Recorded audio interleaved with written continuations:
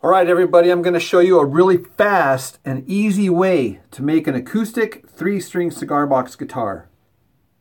All right, first things first, you're going to get your wood and get your materials.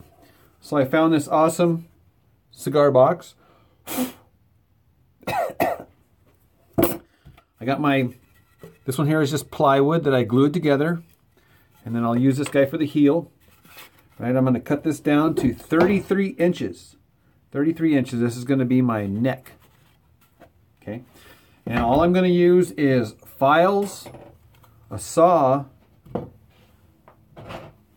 file, and sandpaper. Okay, that's it. All right, I'm not going to go into detail as far as the fret slots and stuff like that, but I will show you a couple of things here. Okay, so there's these online templates that you can buy if you want to get like really exact, right? I also like these templates, print them off the internet. And then also, what I did is I just got a ruler and I scratched them from my favorite guitar, and then of course made the just intonation template with this thing here. But you will need one of these specific saws with a .023 kerf, right? A lot of times I use this trusty little miter thing to get the saw exactly up and down, right? I also have a video right here, ta-da, that shows you a real specific way to do precise slots and depths and everything. So anyhow, I'm not going to go into that in this video. Instead, I'm going to go into this section.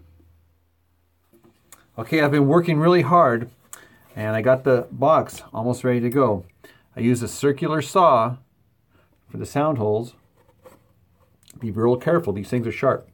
And then I file and sand these things smooth. You want to remember to measure twice and cut once because you want these things to be centered and symmetrical. Okay, that's the outside. Here's the inside. So the inside is just going to be acoustic. I have these blocks precisely measured on the bottom. And I precisely cut out these guys, the notches. And these guys are also braced right here at the 4 corners. So there's 3 things going on there. I got the bottom blocks, the notches, and the corner brackets. Okay, the neck. All right, so the neck has been filed, or glued and filed, and then sanded, tapered, so that it goes thinner, thicker up to the heel. And then I also did linseed oil on this thing here. I used the soldering iron to just burn where I'm going to put the tuners, and then to burn the fret position markers on both the top. And so this looks incredible. Oh my gosh. And it's nice and heavy as well. These here blocks I put there, that's to get the back angle. Again, this block here is thicker and this block is thinner. What that does is it creates a tilted back plane, which gives you higher action here for your fingers. All right, so this is what it looks like when it's all together.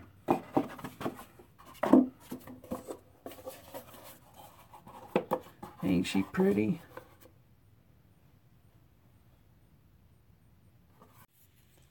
All right, we're putting on the final touches.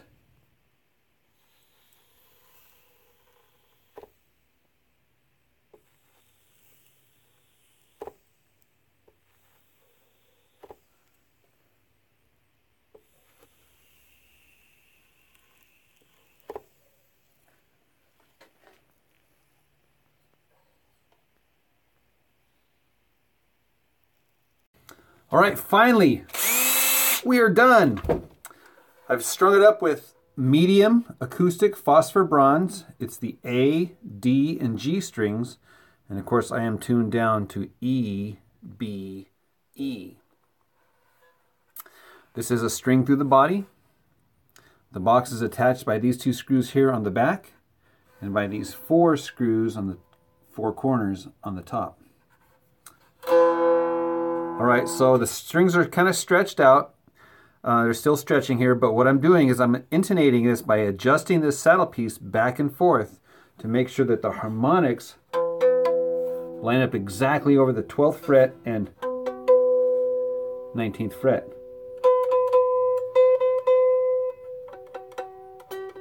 So use a tuner and make sure that the fretted note is the same as the harmonic above it. That's intonation. That's very important. All right, so once it's intonated,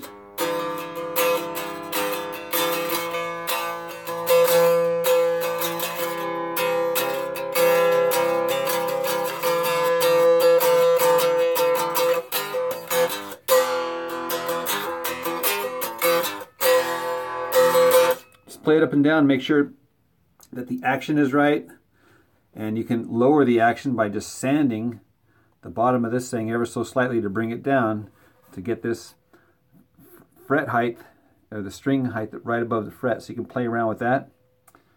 I like to make sure that I have at least 1/4 of an inch of a lip right there to begin with, so that so I'm not banging the pick on the surface of the box there.